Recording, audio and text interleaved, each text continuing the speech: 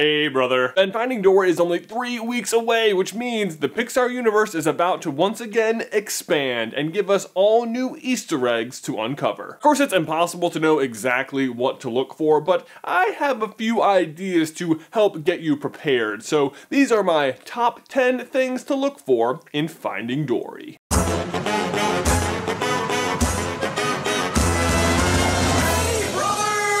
Great is this shirt? Okay, this list is in no particular order, but let's go ahead and knock the easy ones out first. 10, 9, and 8 are A113, the Luxo Ball, and the Pizza Planet truck. These 3 Easter eggs appear in every single Pixar film, with the exception of the Pizza Planet truck, which is only missing from one movie, The Incredibles. And actually it did appear in the Incredibles video game, but I don't think that counts as canon, so... But in any case, it will be in Finding Dory, and Andrew Stanton, the director, even gave us a clue on Twitter saying that it will appear within the first 20 minutes, so eyes open. A113, in case you don't know, is the classroom number at the California Institute of Arts where many animators first learn and hone their craft. As such, this Easter egg transcends Pixar and can actually be found in anything animated anywhere, so always be on the lookout for this. The Luxo Ball, or Pixar Ball, I'm never quite sure what to call it, first appeared in Luxo Jr., Pixar's first ever animated film, a short created by Chief Creative Director John Lasseter. And in the film, 2 lamps play with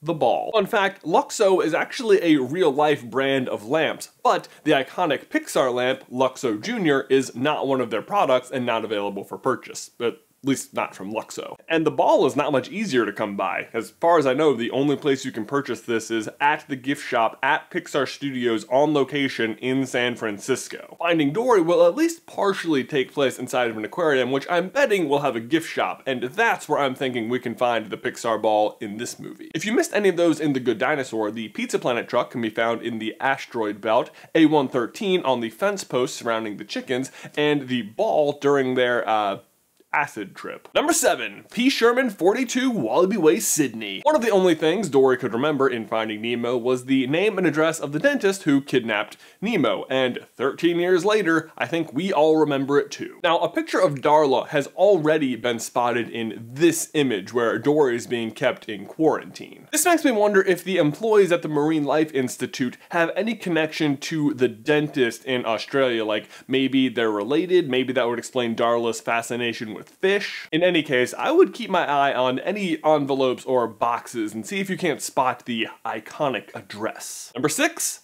Lava. Ah man, you guys know how much I love Lava, the short film that played before Inside Out and tells the love story of 2 volcanoes. In Lava, we see some sea turtles that resemble Crush, although I doubt it's actually him. And we know that Lava is supposed to be like the creation of Hawaii, and since Marlin and Nemo and Dory are traveling from Australia to California, Hawaii would naturally be on their journey. And it looks like our team is traveling with the sea turtles. So, I mean, if there's not a Lava Easter egg, I mean, that's just a missed opportunity. Number 5, John Ratzenberger. Yes, this is more low-hanging fruit. If you don't know, John Ratzenberger is Pixar's Lucky Charm and has voiced a character in every single Pixar movie. Finding Dory presents an interesting opportunity. In Finding Nemo, he voiced an entire school of fish, but since our heroes are traveling in a different direction, I doubt we're gonna run into the same school of fish. So, for the first time, Ratzenberger could voice 2 different characters inside like the same series. I think it would be kind of clever if once again he was a school of fish, but just a different school of fish, but who knows, maybe that's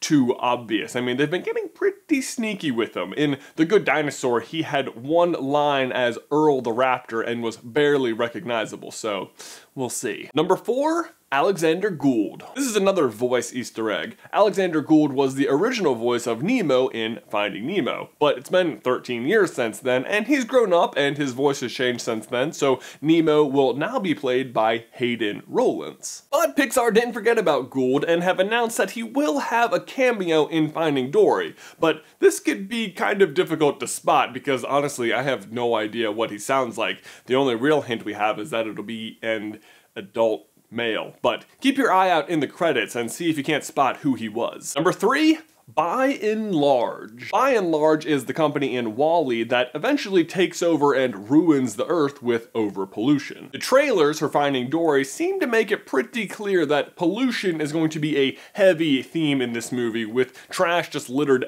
everywhere under the water. Not to mention, Finding Dory is directed, as we said earlier, by Andrew Stanton, who also happened to direct WALL-E. Plus, Pixar has used this Easter egg before. You can see B&L in Up as the company that forces Carl to leave his house, and in Toy Story 3 as the producer of Buzz's batteries. Number 2, someone or something from Cars 3 or Coco. It's a tradition in Pixar to hide an Easter egg for their next upcoming movie in their current movie. For example, Hank the Septipus can be seen swimming at the bottom of the pool during the swimming scene in The Good Dinosaur. Pixar's next 2 films are Cars 3 and Coco, so for Cars 3, I mean, just look for Cars, I guess. Coco, on the other hand, is supposed to follow a 12-year-old boy named Miguel as he uncovers a family mystery about Dia de Muertos, the Day of the Dead. And we don't have a lot to go on except for this pic of Miguel and the logo, so any kid with a guitar is suspect, as is any skull imagery. And number 1,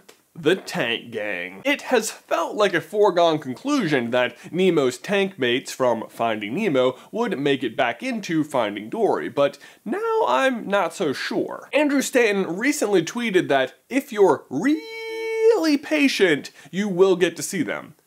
Maybe. What a weird way to say that, but to me it sounds like it's going to be a post-credit scene, or maybe even like a post-credit scene, like after the lamp comes out and hops again, you wait a little bit more, and then they appear. So just like really deep in if you want to see the Tank Gang. I guess my advice is sit through the credits, because there's probably going to be something at the end, especially if we haven't seen the Tank Gang yet. The real question will be, did they ever get out of those bags? There you go! That's my top 10 things to look for in Finding Dory. I hope that helps you with your egg hunting. After you see the movie, you'll have to come let me know what kind of stuff you found. And down in the towel section, please let me know other Easter eggs you hope to see in this movie, or other things you think I missed. Ben, that's it for me. I'll see you in another life, brother. These socks are amazing! Guys, I'm excited to announce that this week's episode was brought to you by Audible.com. Audible is one of my favorite apps on my phone. I listen to it all the time. If you don't know what it is, they are the world's largest library of audiobooks with over 250,000 titles, so there's something for everyone. And you can get your own 30-day free trial by going and signing up today at audible.com/SCB. They have also asked me to recommend you a book, so today I'm going to recommend you the one I just finished listening to this morning, Ready Player One by Ernest Cline. And actually this morning was the 4th time I finished listening to it. That's how much I love this book. You guys know that here at SuperCarlinBrothers we are all about Easter eggs, and that is what this book is all about. It is one giant Easter egg hunt that takes place in the future inside of a virtual reality game, but is based on 80s pop culture. Any and everything from the 80s is fair game, including books, movies, music, and especially classic arcade games. I seriously love this book so much, and bonus, it's read to you by Will Wheaton, which is even better when you realize that in the book, there's a Will Wheaton Easter egg. I really hope you go check it out, and again, you can sign up for a 30-day free trial today at audible.com/SCB. The app itself is pretty great too. It has a lot of cool features like dark mode and sleep timer, which I use pretty much every single night now before I go to bed. Seriously, if you've never experienced the book this way, I highly recommend it. It's just a whole new way to experience all of your favorite stories, and a really great way to support this channel.